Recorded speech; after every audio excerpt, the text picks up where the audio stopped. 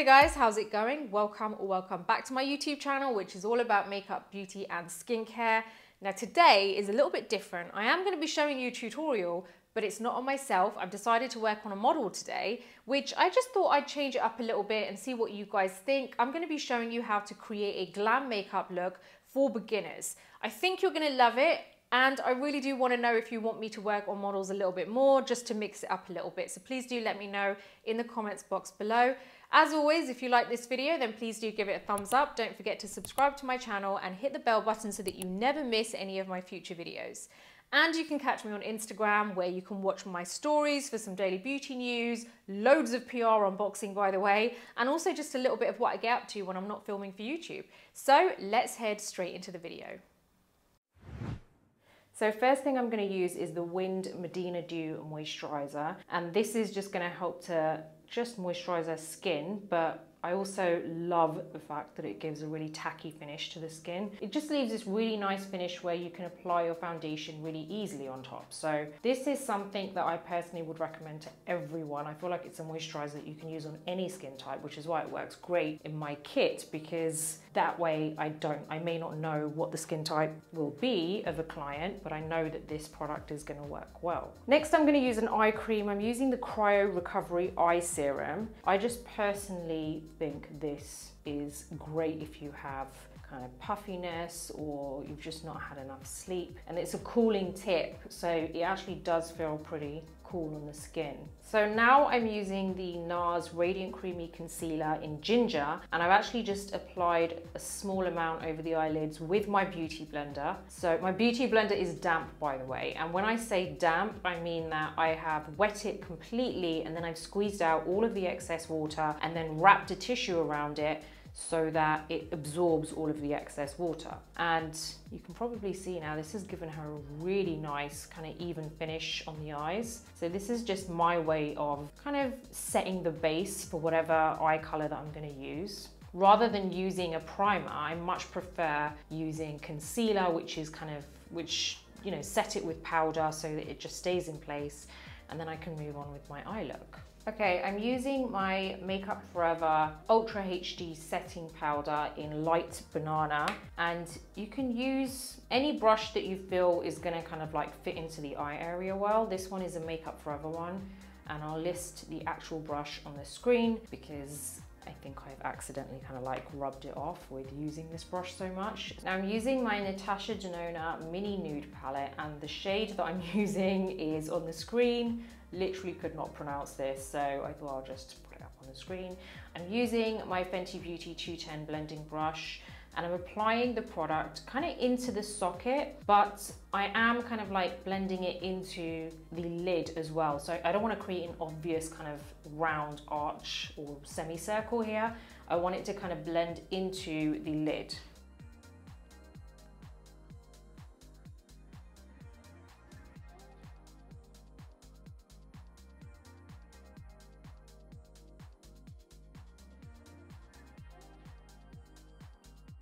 So when I'm blending this in, as you can see, I'm kind of pressing it into the lid, and I'm also going side to side just along this area here, and when I get to the end, I'm kind of dragging it down into the lid area. Now I'm using the shade Soil from the same palette, and I'm just creating a kind of like almost an eyeliner look, but I'm not too fussed about how neat it is because I'm going to blend the edges. So I'm going super thin as I get close into the inner corner, and then you can see it's getting thicker and thicker. And also I want more of a lifted look, so I'm kind of lifting it at the end, but I don't want an obvious curve in there. So I'm leaving it at the end of the lash line.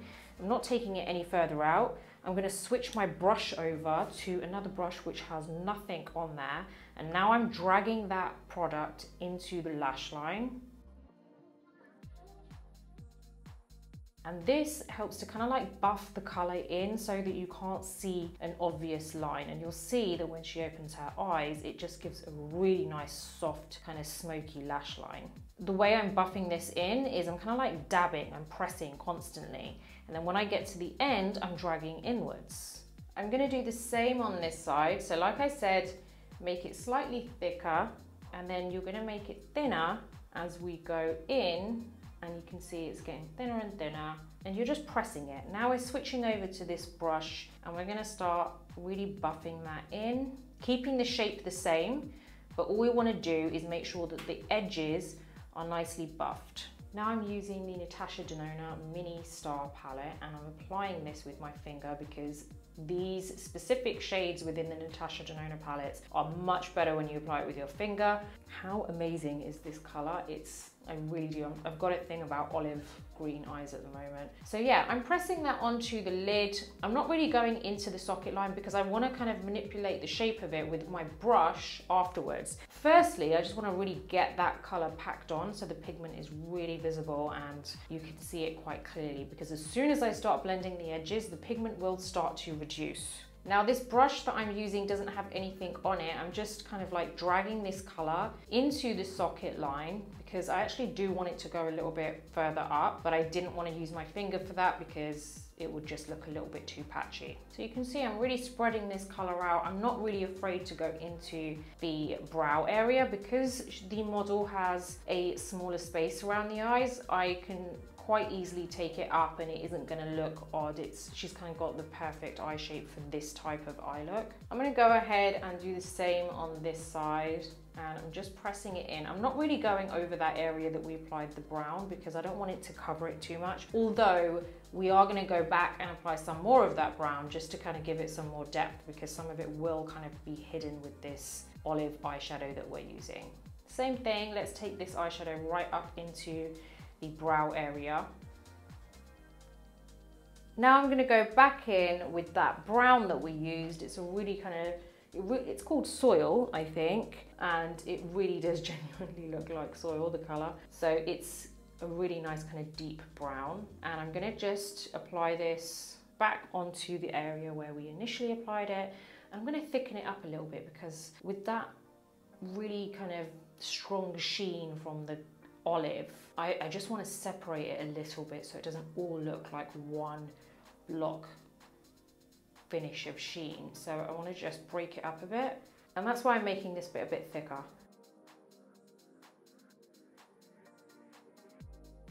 And I'm really kind of taking this area out because I want that really nice lifted look. I'm going to do the same on this side.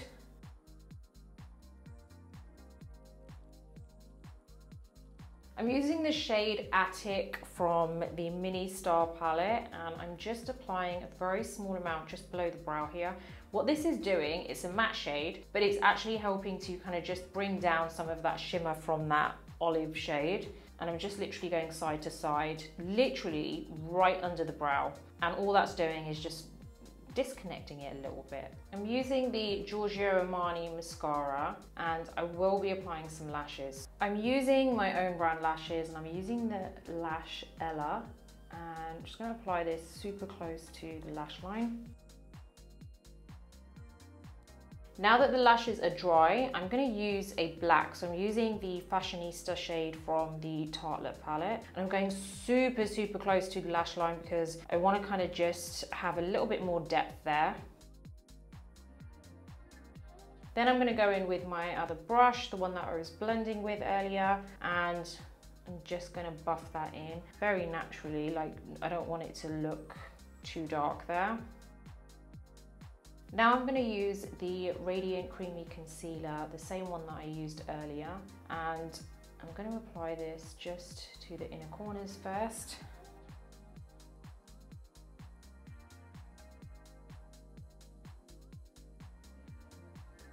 I'm going to apply this to a few other areas because the model's face is a little bit lighter than the rest of her body. We're going to warm her up a little bit and give her a really nice kind of bronzed look, but I just want to highlight certain areas first, give her that more lifted look.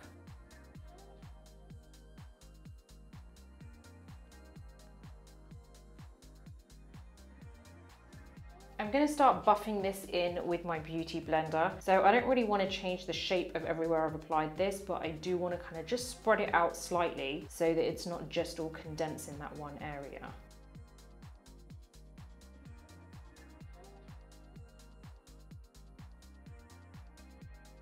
This area here I'm buffing in, and I'm kind of keeping it in the same place. So I don't want to spread it out too much, but I do want to give that really nice flawless finish on the under eye area. And this area here, where I've applied it slightly lifted, in turn, as you'll see, it's going to end up giving her a really nice lifted look.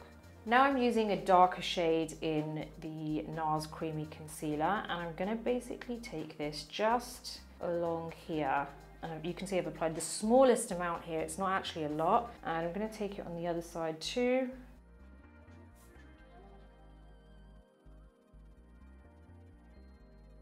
Now I'm just shaping her jawline because I want a little bit more of a stronger jawline. So I've just taken it actually just on the jawline as opposed to below, because I want to create a bit more of a dramatic, defined jawline there. She's got perfect lips as it is, so I'm not really going to make her lips look any bigger. Now I'm taking my Charlotte Tilbury Hollywood complexion brush, and I'm taking the larger side of it, and I'm just buffing this dark shade in. You can see how this has given her really nice definition along the cheekbone. We are going to go over with foundation. However, I do want this to kind of like almost peek through the foundation slightly. So I'm going to do the same thing on this side. And I'm just pressing it continuously in the same area, going from the top to the bottom. I'm using the Armani Luminous Silk Foundation, and I'm just buffing this into the face with my Beauty Blender. The Beauty Blender is damp, exactly how I mentioned earlier, where you've got to kind of like squeeze out all the water. I'm just buffing this into the skin, so I'm taking it on the under eye area, and I'm just going to go over everywhere on the face, making sure that I'm just kind of almost binding everything together, those concealers that I applied before with the foundation. And it's quite a thin layer of foundation, so with all of that contouring that we did, I still want it to kind of like come through and have some kind of effect. I don't want it to just be fully covered. Now I'm just getting rid of any lines that there may be on the under eye area. I'm going to use my same setting powder that I used on the eyelids. I don't actually want to kind of bake the area because I feel like it's going to be just too much, and I want more of a kind of luminous finish to the skin. I just want certain areas to be mattified and then the key areas to be highlighted and kind of like almost glowing. I'm just pressing the powder in with a bigger brush now, just on the rest of the face, but a very, very small amount of the powder. I'm not actually applying a lot. I probably applied a little bit more on the under eye area. Now I'm going to do the brows. I always like doing the brows kind of like once the base is done, because it gives me a good idea of how I can frame the face. And she's got amazing fluffy brows, so I'm really going to stick with that and just fill in certain areas. I'm using the Brow Wiz in medium brown, and I'm literally just going to kind of draw in some hairs.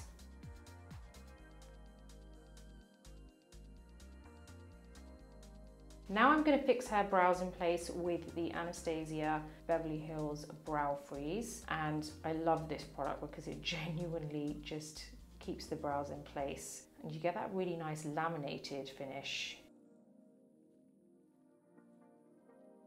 I'm using the Natasha Denona Mini Nude palette again, look up for me, and I am just applying this to the lower lash line, kind of going side to side because I want that really nice kind of slightly smoky under eye, but without it looking like there's too much of a dark shade there. I don't want to darken the eye area, I want to really kind of just enhance it. So I'm applying it quite thick because I feel like with her eye shape and her under eye area, you can really get away with a bit more colour on the under eye. I'm going to go back in with the shade Soil, and I'm going really, really close to the lash line. And then I'm going to kind of buff it all together because I want that slight gradient effect on the lower lashes. Then I'm going to go back in with the other brush, and that's where I'm just going to blend it all together so that it just doesn't look so disconnected. I'm going to do the same on this side. Just going to really take that brown into the lower lashes. Take it out here as well because then we can connect everything. I'm just going to go back in with a little bit of mascara, just applying this to the lower lashes. Now I'm going in with my Dolce & Gabbana Solar Glow bronzer in Amber, and I'm just going to apply this to the perimeter of the face, but also just into her cheekbone area to just give her some definition, but also really warm up her face.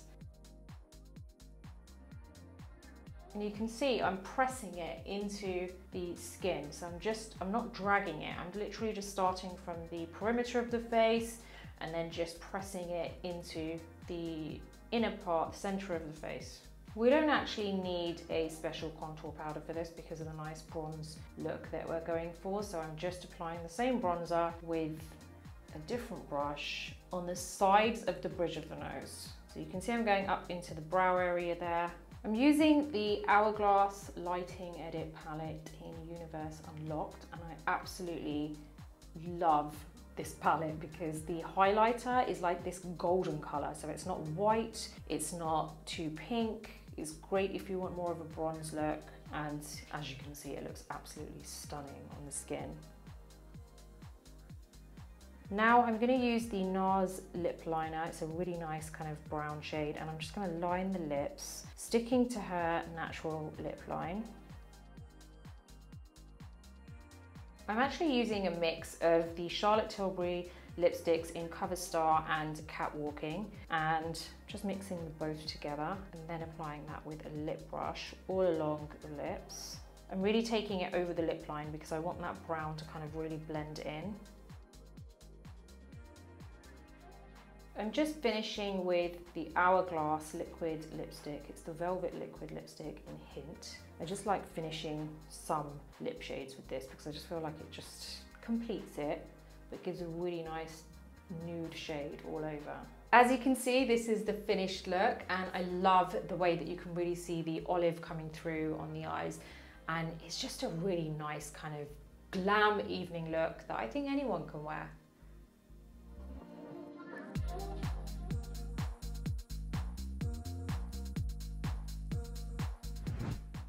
So there you go. I hope you've enjoyed this tutorial, and like I mentioned, it was a little bit different for me because I was working on a model, but I really enjoyed it. And if you want to see more videos of me working on models, then let me know in the comments box below.